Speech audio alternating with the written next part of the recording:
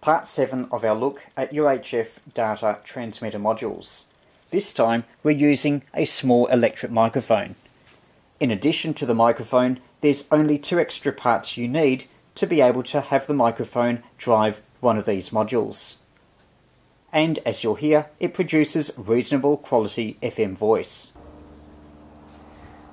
This is the complete circuit on the back of an envelope. I've removed the 10 ohm resistor as it's not needed anymore. Attached to the wiper of the 20k pot is a 4.7 microfarad capacitor which couples the audio from the microphone into the UHF module. Supply bias to the microphone is provided by a 10k resistor.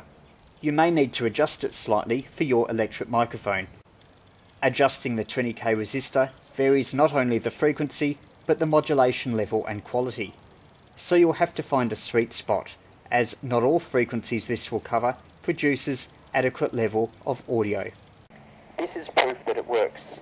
A UHF module, a few components and an Electret microphone can produce a UHF transmitter that can carry over 1 or 2 kilometers.